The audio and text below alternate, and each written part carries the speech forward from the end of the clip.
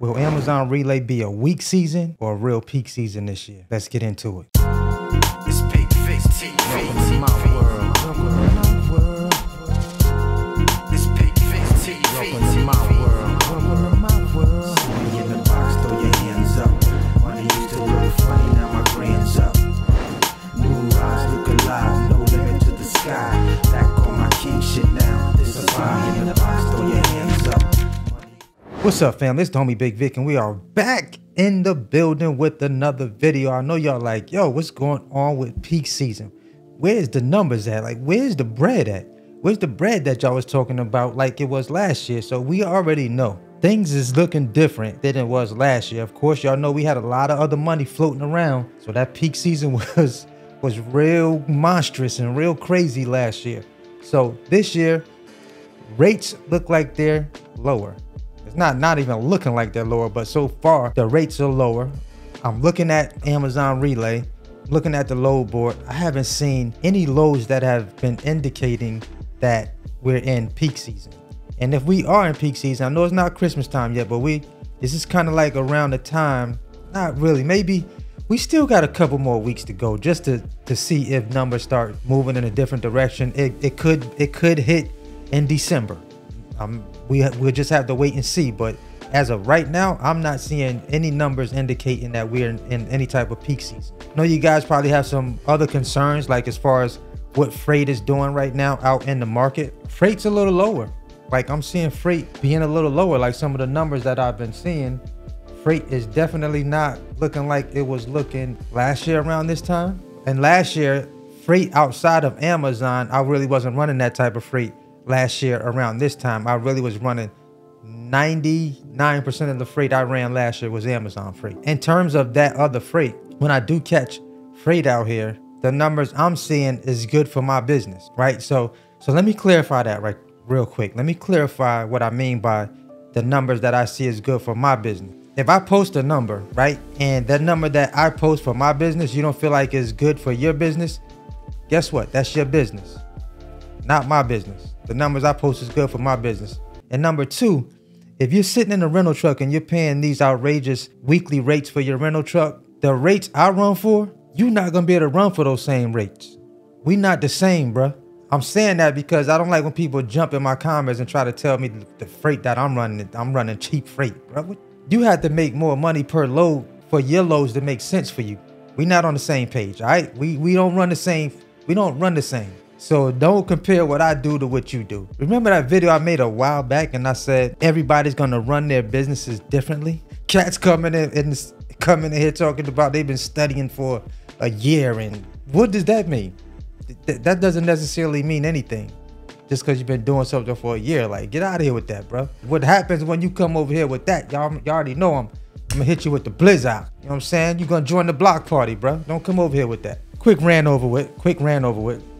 What I would do right now, as far as like the rates that I'm seeing, what I would do as owner operators, what you can do to kind of offset that is pay close attention to your deadhead. Keep your eyes on the deadhead miles that you are not getting paid for.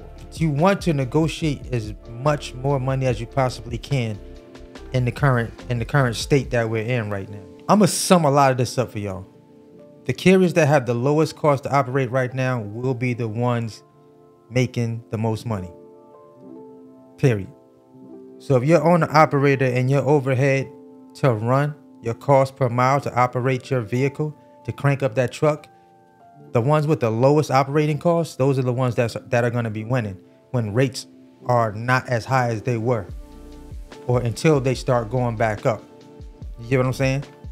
So when you come into the business, the lower your cost to operate, the better you're going to perform, the better you're going to do, the more money you're going to be able to retain. If we don't start seeing rates jump higher, especially with Amazon Relay, for those of us that do run Amazon freight, I feel like we don't start seeing them jump at least by the end of November going into December, which I think we should start seeing an increase. But as of right now, like at the moment, what I'm seeing on the load board is regular loads, regular freight number, like regular numbers that Amazon always runs. Nothing spectacular, nothing to get excited about. We still want to be looking at that rate per mile. We want to pay attention to that rate per mile. Rate per mile, rate per mile, with the least amount of deadhead. That's always going to be the name of the game. Always going to be the name of the game. Least amount of deadhead, best rate per mile to run any load. Like, you may see a load here and, you know, a load pop up here and there. I'm talking about loads that, like, on outside of Amazon, you may see loads here and there that pop up that may be paying really, you know, paying really good if you can catch those loads with the box trucks. But as I said before, it's still going to be about the relationships that you have with these, with certain brokers that have access to the loads. I'm not saying go into panic mode right now or anything like that, but know your numbers. I keep seeing different news where it says a lot of truckers are getting out of the game. Like, a lot of truckers are not going to be driving right now. And what that's going to do, that may open up doors for some of, you know, some new owner operators out here. It should open up some more doors for new owner operators, because you figure the less semis rolling, the more opportunities there may be for box trucks to start moving some of this freight, especially, you know, some of you box truck owner operators that have, you know, higher boxes on the back of your on the back of your box, on the back of your truck. So, you know, I feel like it's gonna be just hang in there, hang in there, hang in there, hang in there. Don't get scared. Don't get scared. It's one of these. This is one of these industries where things go up, things may come back down. But like I said, you got to maintain that balance. You got to be able to balance accordingly with your business and keep moving. Keep moving. Even if you can break even and just make something, as long as you're making something, anything beats a blank in my book. Anything beats a blank. Stack that bread, stack that paper. Like I've always said, continue to stack your money. When the getting is good, you got to stack it. Make your bag, put it to the side. Make your bag, put it to the side. That's pretty much what, you know, that's pretty much how I'm looking at things right now. That's how I'm assessing things as of right now. And with Amazon and other freight rates, be cautious of the type of freight that you are running. You know what I'm saying? Make sure your numbers make sense for your business. If it doesn't make sense for your business, don't run it. Keep your main thing the main thing. You feel me? This is my humble opinion. You know, sometimes when I say things, other people that are in the space begin to, you know, start picking my words out and start doing what they want to do with what I say. You feel me? Yeah, I'm saying, like round robins, like creating round robin loads. People get mad when I create saying. Shout out to the Mad Box Truck owner operator. Congrats on the new truck. Oh man, this man said he don't like people. He don't like y'all. He don't like y'all. Okay? Don't like y'all. You can't take that back. You done said it now. Like when I say things, people try to say, this community is funny right here. This community is hilarious to me. Yeah, man. I just want to put my 2 cents in this thing real quick, and let me know what y'all think down below in the comment section. Are you still running? Are you catching good rates? If you run an Amazon relay, how's your Amazon relay business doing right now? You know what I'm saying? Like they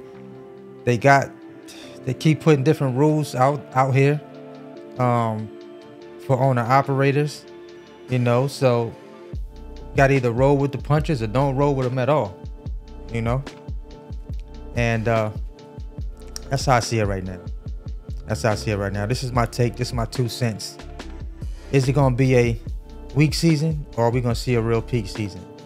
I don't know. It's to be determined right now. But as of right now, Bigg Vic don't see it. I'm sure y'all don't see it either if y'all running the freight out there with Amazon anyway. Let me know what y'all think down below in the comment section, man. Shout out to everybody. Shout out to y'all if y'all out there still getting to the bag, getting to the money. We still doing what we got to do over here. Y'all know what it is, man. We're always gonna hustle. We never gonna stop growing. You feel me? Till the next video. Always hustle. Never stop growing. Till I see you on the next one. Let's go. Let's get it. Let's eat.